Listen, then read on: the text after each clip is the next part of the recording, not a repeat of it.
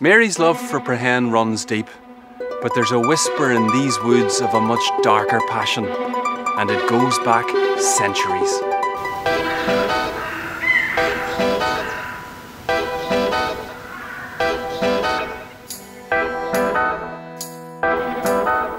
Preherne, the Wood of the Crows, was the setting for a story of love, betrayal and murder back in the 1700s.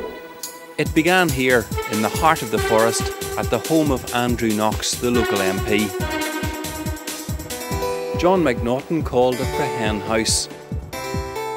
He was a man of means, from a well-to-do family, but he was a gambler, a rogue.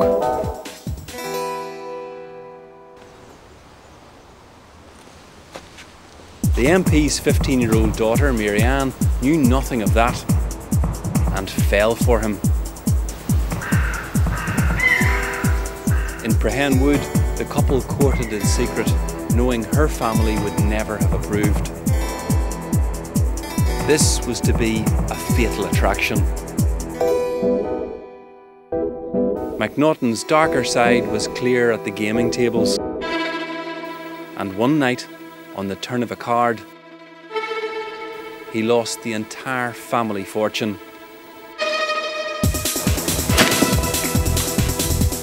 He panicked and quickly arranged a secret marriage to get his hands on her money.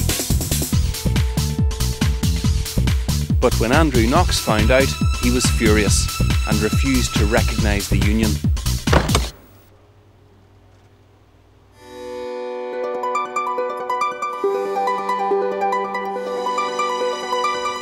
Her father forbid Mary Ann to meet Macnaughton ever again, and so the distraught teenager poured out her lonely heart on paper.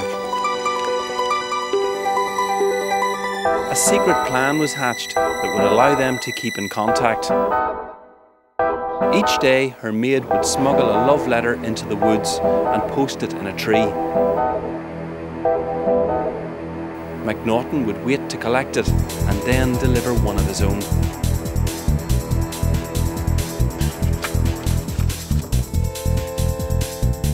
Mary Ann lived for his letters, but there was a sinister message in his last note. "They shall not have you, my love," he said. "Depend on it."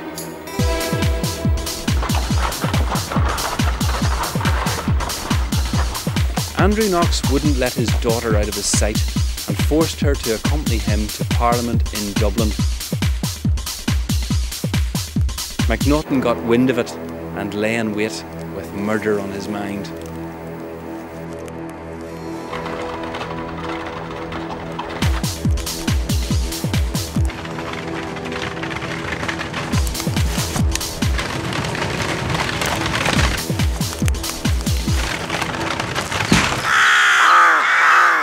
Macnaughton fired the fatal shot.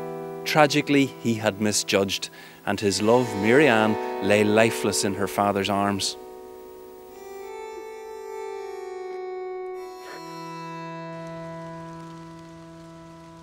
John Macnaughton was sentenced to death for her murder. On the 15th of December 1761, he stepped up to the gallows.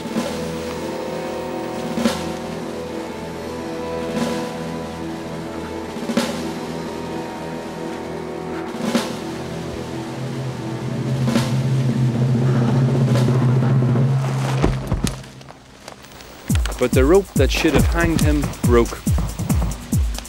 By law, he could have walked away a free man. Instead, he climbed back up and put the noose around his neck.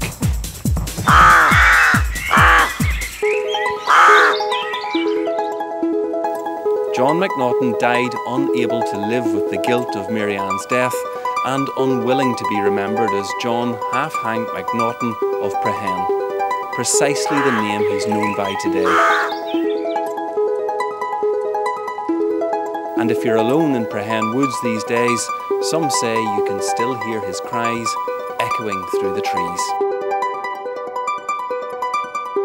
Next time, we explore a top-secret bunker hidden in a County Down garden, find flesh-eating plants in a Sperrin Mountain wilderness, and see reasons to be cheerful in County Antrim.